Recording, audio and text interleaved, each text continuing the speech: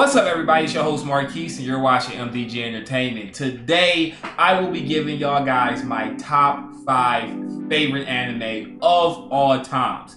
Now, the rules about my top 5 favorite anime, animes 4 and 5 can definitely change. I don't think top 3 will ever change. That's just me. But anyway, let's hop right into it. Coming in at number 5, Code Geass. Code Geass was a fucking amazing anime, and the reason why I'm so shocked that I like Code Geass because I'm not a mech anime fan. I think the last anime besides before seeing Code Geass that I watched was Big O, and that's a blast from the past. Fucking Big O, who remembers that? But anyway, Code Geass told an amazing story. I was kind of turned off a little bit at first because the character design was very, very weird. Everybody had the same shaped body. I just thought that was amazing. But the storytelling, was top tier. And they actually changed the game, and we see a lot of current animes now kind of mimicking their storytelling. All of my Code Geass fans know what I mean by it.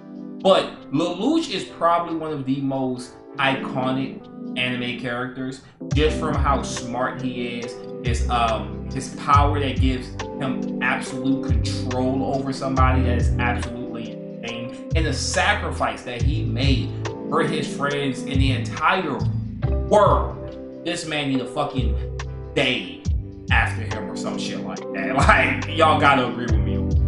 Coming in at number 4, Attack on Titan. This doesn't need any explanation at all. Attack on Titan is one of the biggest fucking animes out right now. It is making noise. It's making more noise than a goddamn rumbling this Sunday. You understand me? Attack on Titan is not taking anime into mainstream. It's not easing anime into mainstream. No, it is taking fucking anime, opening up your mouth, and shoving it down your fucking throat. Because Attack on Titan is here to dominate, and that's exactly what it is. I don't even know where to start with my love for Attack on Titan come from. Eren, love him. Mikasa, love him. Fucking Armin, love him. I love everybody in Attack on Titan besides fucking Gabby. Fuck Gabby to the day I die. Do you understand me?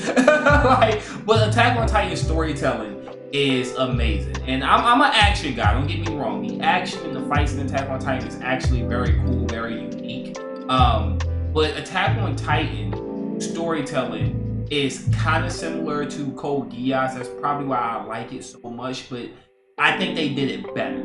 And that's no downplay the Code Geass or anything. I just feel like Attack on Titan did it better. And I've read the manga, so I'm not giving any manga spoilers, but just to see these character developments throughout the season, like you had Eren in season 1 who did not want to murder anybody. He literally was sickened by the fact that they had to do hand-to-hand combat. He was like, we're never going to fight people. What is this for? He was sickened at the fact that Levi, Commander Erwin, was using people as pawns just to keep him alive. He didn't want that to happen. Skip forward a couple of seasons, now he's talking about genocide. So it's like the 180 these characters take is absolutely amazing in Attack on Titan. And I honestly think it is changing the way how people look at shonen anime. Shonen anime have always been a little bit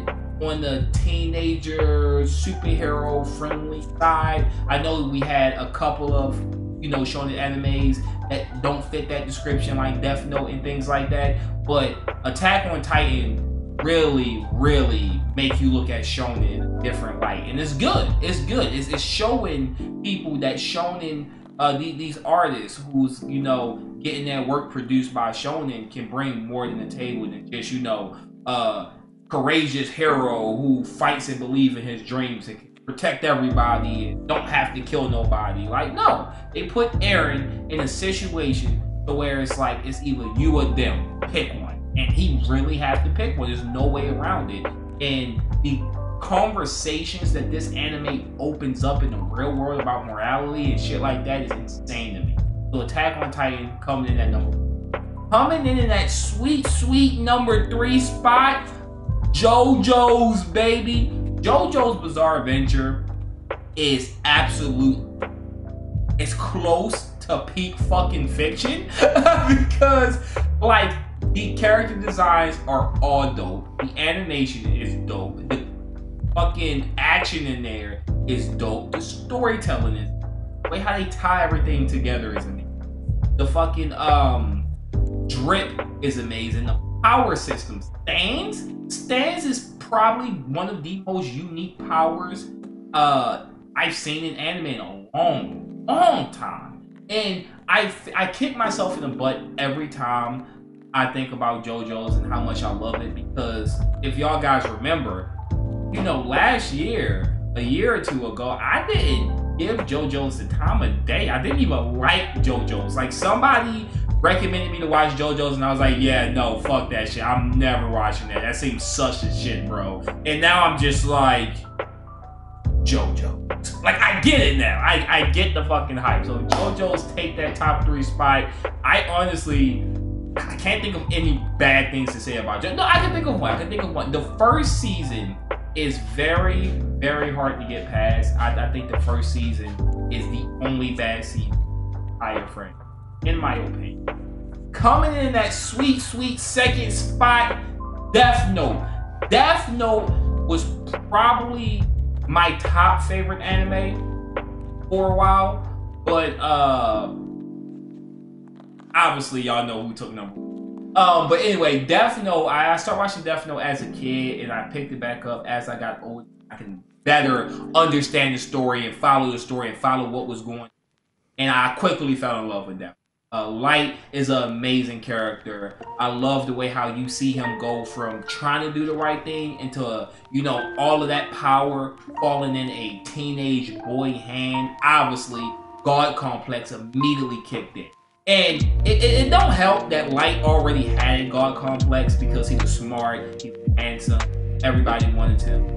Everybody expected great things. And he achieved all of his goals.